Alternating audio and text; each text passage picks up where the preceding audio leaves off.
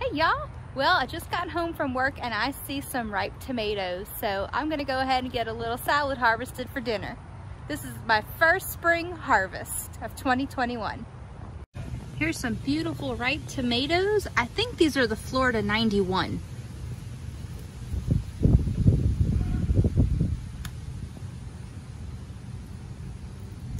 Awesome. And over here, I have a nice cucumber. Look at this guy. This one is the Telegraph Improved cucumber. Oops, still got the little spikes on there.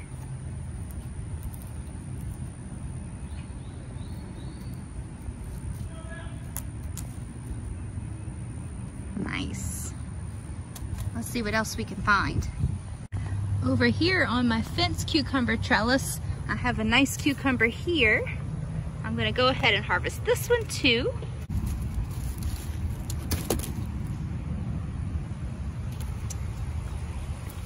I do have a nice zucchini coming along and another squash down there. I'm not ready to cook those tonight though, so I'm gonna hang on to those, let those grow another day. Oh, look, one of these little squash bugs. Look what it's doing. I have to smush him. Look what else it's doing. No ma'am. I'm gonna harvest some of these dazzling blue kale leaves.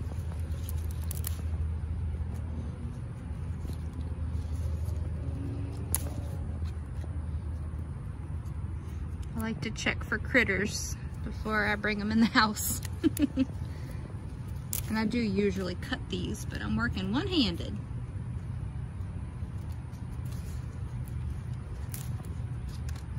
Let's see what else we can find. Well, look what came to visit us today. That's a beautiful daylily. And look, this is a beautiful nasturtium flower. We have another beautiful zucchini here. I'm gonna let that one go another day also.